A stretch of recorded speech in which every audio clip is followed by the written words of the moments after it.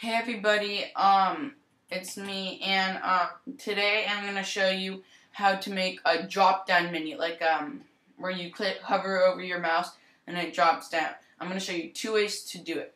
All right, let's get started. The first way is right here in your insert. We're gonna go to Spray, right here where it says Spray Menu Bar. We're gonna click that and then OK.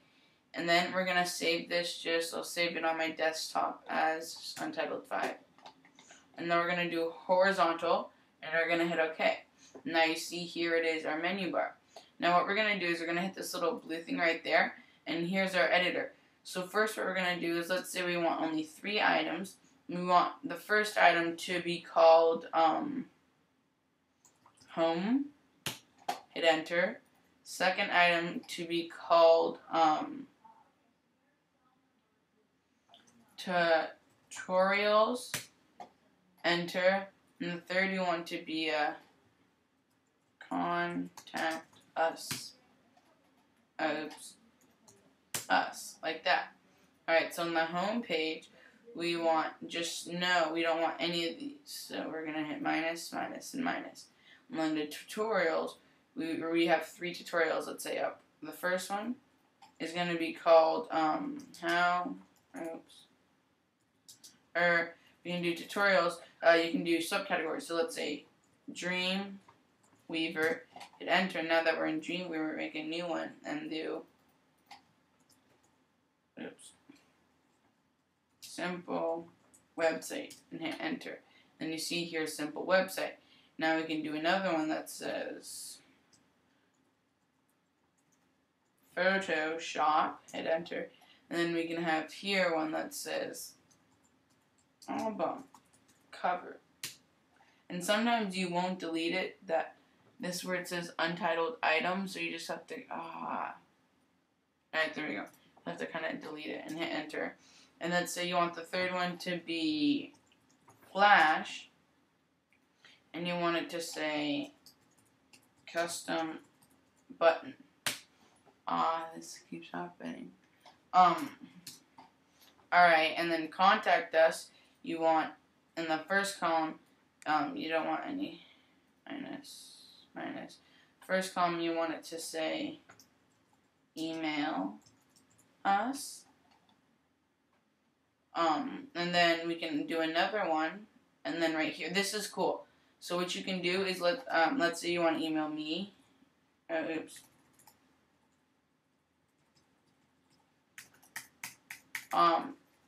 And we can do text, oh my gosh, Jason, and then here in the link we can write mail to,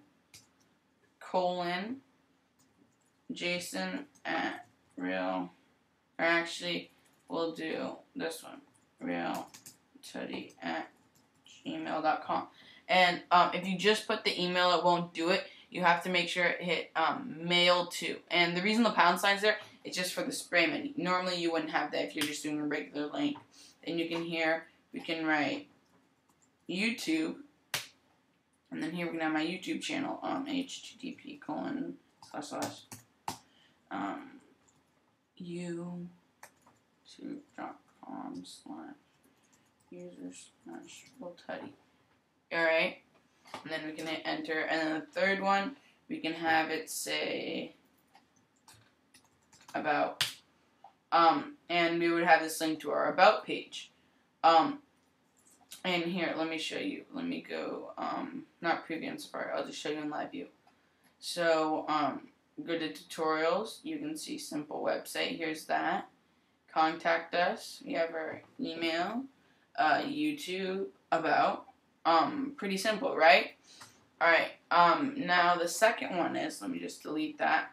Second one is a widget finder, from the widget finder. Let me just make this bigger. Alright, that was kind of weird. Alright, okay, there we go. So we can go is not out to my widgets, Adobe Exchange. So you can download this from the Adobe website, and here people can make websites, and then you can or not widgets, then you can do it. So let's say, there was one that I found that I really liked. Drop down. Oh, where was it? Not jQuery tabs. Sorry, 1 second. Or I'll just do this one. And see, now we can hit, once this thing stops spinning. It has to download it. Alright, now we can do add to my widgets, accept, go to my widgets, and then see, here's the one. And here's another one I downloaded. Let's just say we'll use this actually for today. But let's say we wanted to go to, we don't have any presets, but let's say we can go to configure right here. And then in configure, we can do all this stuff. So we can have like a vertical one. We can have a horizontal, full width. I don't really like that. Let's just do centered width. No. Line fixed width. Hold on, was it? Alright, there we go. Alright, we'll do that. Then we'll do sub-menu layout. We'll leave it the same. Colors, menu bar, let's say red. Let's have green text. Hover over, we'll put it in kind. Label, we'll do this.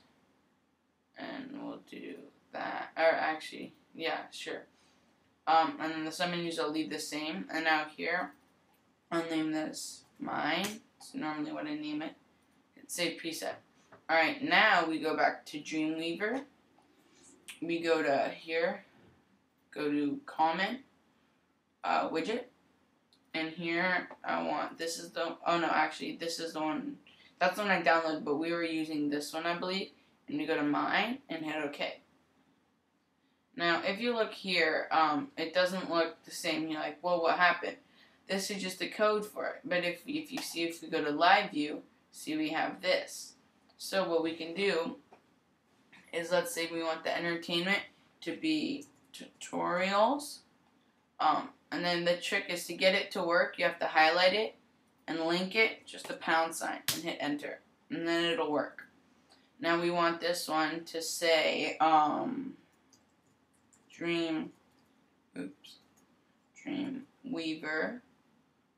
We want this one to say,